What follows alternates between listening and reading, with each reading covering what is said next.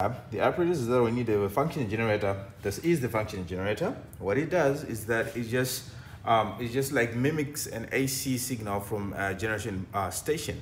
So we can input amplitude, we can input frequency, period, all those things into this function generator. Then we define our own signal. We can change the type of signal we want depending on what we want. We've got about 3 options, which is the sinusoidal signal, the ramp basically is like a triangular wave, but it only becomes a purely triangular wave if you change the symmetry to 50%. Then we've got the square wave. Those are the 3 types of signals that we can actually give using this function generator. And we just take our output from this output node, and we can change the frequency or the range of the frequency from millihertz to megahertz using this knob right here. Right, I'll show you in a second how we can actually do this. But what happens on this type of this particular type of function generator is we can only display certain frequency. We can only see frequency from here, but we cannot see the amplitude that we're giving in. We need to give an amplitude when we're defining a signal, of course. So we need to give an amplitude. We cannot see it here. We can only see it from the oscilloscope. So that being the other type of apparatus that we need for this experiment is the oscilloscope. So the oscilloscope, I shall just switch it on quickly. Let me just switch on the function generator quickly as well. So like what I said, the function generator just displays this display you see as the frequency. So you can turn this knob, right? It gives you different ranges of frequencies. So the oscilloscope, it's more like a graph paper, right? It just displays, right? In its original setting, the oscilloscope displays voltages. It displays the voltage signals, basically. It doesn't display current, but there's a way, from those who were in the first lab, there's a way of actually displaying current on the oscilloscope, but it's just designed originally to display voltages. It can display input voltage, output voltage, depending on whatever voltage you're measuring across different components in a second. So it displays voltage, and it has 2 axes, like like a graph paper. It's got the y-axis and the x-axis. So the y-axis, basically the amplitude axis, it displays the voltage, the amplitude of the voltage. Then the x-axis is the time axis. It displays the frequency, period, you know, all those signal characteristics that are related to the time with the frequency and period. You can display it in the x-axis. So each and every, since they are boxes, each and every boxes, they are represented with a certain what we call channel division. If they write, like in this one, they wrote channel 15V. It means each box, right, in the y-axis, each box in small square, it represents 5 volts, right? So if your signal is covering 4 of those boxes, it means it is 20 volts peak to peak, in other words. Then in the time division, like it's a time here, it's 2.5 milliseconds. It means 1 box in this one without any input voltage or any input signal being put. It means 1 box right now is being represented by 2.5 milliseconds. So this is the oscilloscope. It just displays, right? We can play around with the oscilloscope to measure different things once there's a signal coming in, which we shall see during the course of this experiment. And the third component that we needed was a Protec DMM. DMM meaning digital multimeter. So this is the Protec digital multimeter that we'll be using in this experiment. So in this Protec digital multimeter, as you can see, I've got these 2 probes, right? I've got these 2 probes with me. Okay, so these 2 probes are just basically what we call DMM probes, digital multimeter probes. So there's the black one. Okay, the colors, okay, we try to say black should go to the ground and red should be the positive one, but it does not really matter if you change these. It does not change anything in this particular sort of apparatus, but just try to keep that in mind, right? Like black, we usually put it on the ground, and red, we put it either we want to measure current or voltage. So it's a digital multimeter, right? It measures RMS values.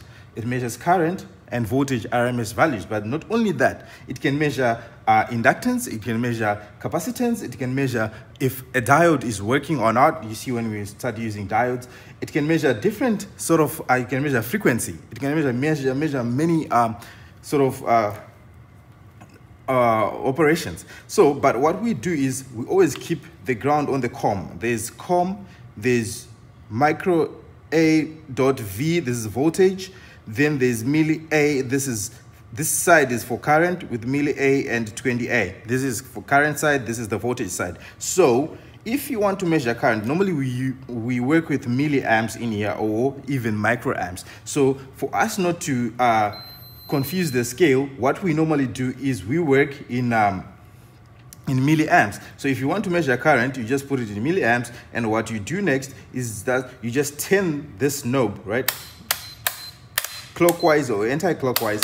You just put it on 20 ohms on milliamps. Once it's on milliamps, it can now measure current. So only if you're measuring current, you put this one either on milliamps or on 20 amps.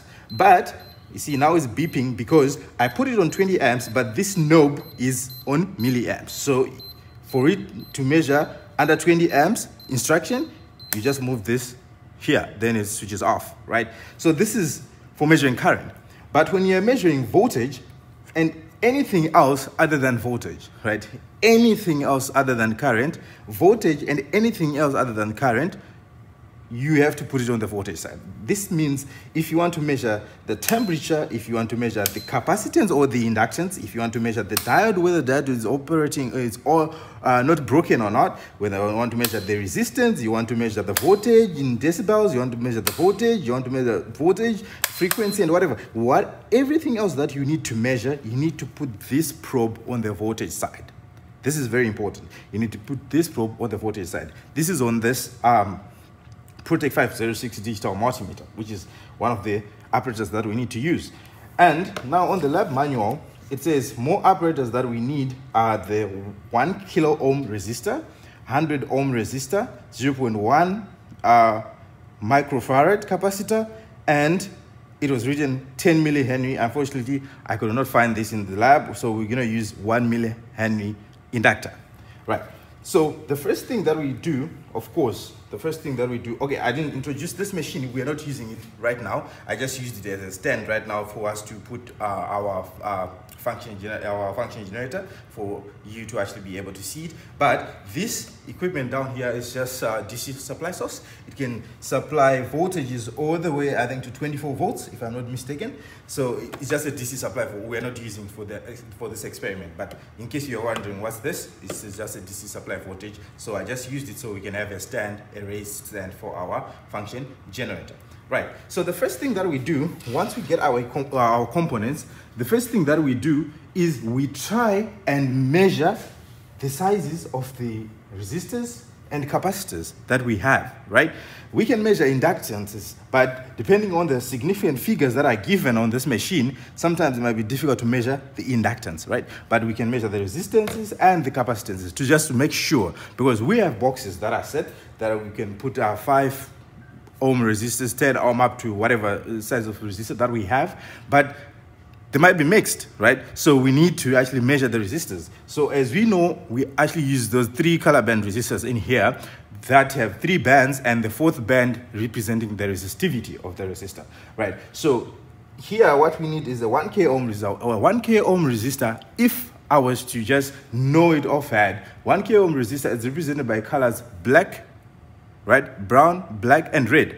Those 3 colors, brown, black, red, in that sequence, that represents a 1K resistor. Then brown, black, brown, that stands for 100 ohm resistor. So as I can see in those colors, what I said was brown, black, second band, and red. These 3 colors represent the size of the resistor being 1K, and the 4th color at the other end, which is gold in this case, it represents the resistivity. That means the deviation from the actual result. So resistivity of this, if it's 5%, it means this resistor can measure maybe from 1005 ohms to 1050 ohms to 950 ohms, something like that. So that's what resistivity stands for. So this one should be our 1K resistor, but I will measure it just to confirm. And this one should be our 100 ohm resistor, but I'll measure just to confirm. And our 1 millihenry inductor is just something like this that we're gonna use. And our 0.1 microfarad capacitor is something like that. We'll measure it again just to confirm. So now, like what I said, we put this one on the voltage measuring side. Once we put it on the voltage measuring side, we set this knob. We want to measure resistance first. We just set it till it comes here where it measures resistances. Now we want to measure these resistances if they are correct, right? So okay, fine, it's refusing to stand. What I'll do, like what I know, a resistor is just a passive circuit element, so it does not matter where I put the positive side or the negative side of this these probes. Then I want to see how much resistance will I measure, right? If I put this across this probe, I want to see how much resistance. As I said, this should be a 1K resistor, right? As we can see, it's 986 ohms, right? 0.986 kilo. So it means this is a 1K resistor. That's correct. So I put it down. Then now, nextly, I measured the one I'm suspecting to be 100 ohm. I just put it here and here, right? Then there we go. Here and here, it's measuring 100 and 100.4. Okay, let me just raise it up. This one measuring 100.4 ohms. Yeah, so that means it's a 100 ohm resistor. Now that's fine. Now I want us to measure the value of the capacitance, right? Like what I said, what we do is we leave this one on the voltage measuring side, then we just take the capacitor, but we have to change, right? We have to turn this knob to the capacitance side. Yep, up to there. Then let's see if we can display our capacitance, right? So it's supposed to be 0.1 microfarad. Let's see that. There we go. 1 minute. Yeah, there we go. Yeah, 0.1 microfarad, 0.10 microfarad. So we're using the correct capacitor, right? Like what I said, if you want to measure the inductance, you just do the same thing. What you do is you just press, there's a button written function here. So you just press this button function, then it changes, it shows this inductor, then it's already in henries, then you can measure the value of the inductance. Yeah, you can do that anytime, right? Good. So now we proceed with the experiment. Now we haven't finished checking. We're finished checking our component, the size of the resistors and everything, but we haven't finished checking. What we should check, because they are probed. Okay, these cables with me right here, these cables that I just put right there, they are called probes, right? So they have different names of probes. These two cables, right? These two cables, with this side being the positive of the cable, and this side being the negative, which is ground. This is positive, this is negative of ground. These cables, and they have the other end, which looks like this, right? These cables, they are called oscilloscope probes. They are supposed to be on this. So we have two channel outputs of an oscilloscope. So we can put this cable on channel 1, then another cable exactly like that one, we put it on channel 2. These channels, okay, as there are two, we can display, meaning two signals at once on the oscilloscope. We can display the input signal and the output signal from the oscilloscope.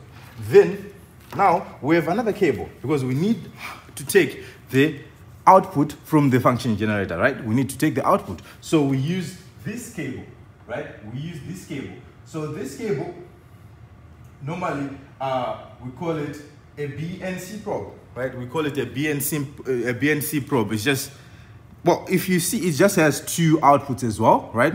Ground and positive. It can work if you put it on the oscilloscope as well. It can work, right? So, but it's actually meant to be from the function generator. It's a BNC probe, so we put it on the output of the function generator, like this, right? But before I put it here, what we need to check is if these cables are working, right? We need to check if these cables are working, because sometimes the cables won't be working. The cables will be broken. And if you work with a cable that's not working, it means at the end of the experiment, our signal will not come out correctly, and we will face problem, maybe 1 hour, 2 hours trying to fix the circuit diagram on itself, but maybe it's not the circuit, right? It's actually the cables. So we need to check. So checking these cables, what they should do, we use an oscilloscope to check them. What they should do is they should give us a square wave if they are working. But there's a connection, this side of the oscilloscope. If you can see, there's this knob of the oscilloscope, this side, the top one, it's the positive side, then you connect a ground one to a ground, right? this is channel 1 that I'm testing. So let me just remove this so that you don't get confused. I'm testing channel 1. So what I do is I press auto set. Auto set is like if you're, let's say you're running a simulation. Auto set, it works more like a run. You know, that run button that you press for your whatever simulation to run. That's like auto set. So you just press auto set. Then if you get a square wave, it means exactly, see, you get a square wave, it means this cable is working. So we just remove it and we put it aside. One very good cable. What do? We put another cable. You can use any channel to test, right? You have to use channel 1 only. You can use any channel, but I just wanted to test one by one so that there's no noise on the oscilloscope. So take this one and connect ground to ground and do the same, auto set. You see, the cable is working. If you want us to use channel 2 to test if the cable is working, if we get the same result, we just auto set again. Exactly. So it means the channels are fine, right? And the cables are fine. So these two oscilloscope cables are working, but we need to check also the BNC probe, which is because this is the probe that will transfer our signal from the function generator, right? So we need to check if it's working. If it's not working, then we will suffer, right? If it's not working, then we are going to suffer. So let's check it out. Connect it to any channel, just like those cables. Connect positive to positive and ground to ground. And we auto set. Exactly. We get a square wave. So it means all our cables are working for now, right? That's perfect. That's very good. So we now put this one, it belongs here, right? Then these are channel cables. This belongs here and this here. Channel 1 and channel 2 output, right? Then the third thing that we're going to use, basically, of course, we don't connect those sort of resistors, inductors in the air, right? We connect them on the breadboard. Now, just a few things about the breadboard. These 4 connections, 1, 2, 3, 4, right? They are not connected to this automatically, right? If you want to use them, you have to actually get jumpers from here to the breadboard, right? Otherwise, the way it is right now, they are not connected here. That's the first thing. And as you can see, breadboard's got some brilliant colors, right? Blue, red, white, that's what I can see. So there are these 2 sort of columns, I can call them columns, depending on how I'm holding it, or rows if I'm holding it like this. There are these 2 rows, right, that are in between the red and the blue line. These rows are labeled plus and minus. These rows are connected. If I'm holding it like this, they are connected horizontally like this, right? They are connected horizontally like this. It means if I give 5 volts at this terminal, this whole row, it's 5 volts, maybe sometimes up to the middle. You know, this section here, sometimes there's no connection between this side and this side. But the assumption is normally is if you put 5 volts here, this whole row is 5 volts. If you put 0 volts here, this whole row is 0 volts. So it means just in between these 2 lines, the black and blue line, our rows are connected horizontally like this. Now, if we go into the mid section of the breadboard, right? This mid section has got 1, 2, 3, A, B, C, D, up to E. So it goes 5 sort of points. These 5 points, if I'm holding like this, they are connected vertically.